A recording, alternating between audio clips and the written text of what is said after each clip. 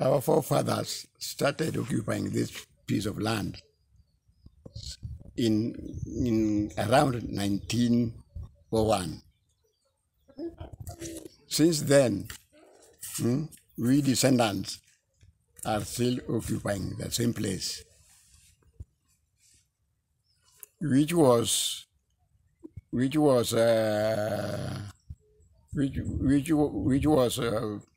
taken into account because of a disease called nguku in Luo.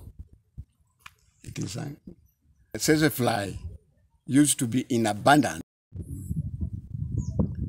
Our main request from our beloved president and our country, Kenya, is that we should be issued with title deeds to enable us afford our better living.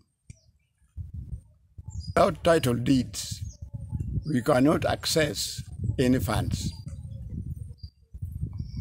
to create any expansion.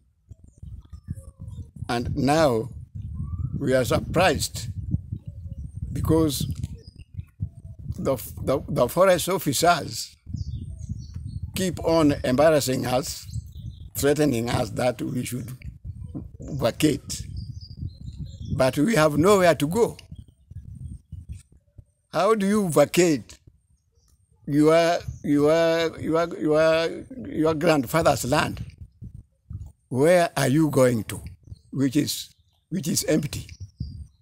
If there is any empty place, then they should come and load us with all our properties and take us to that place.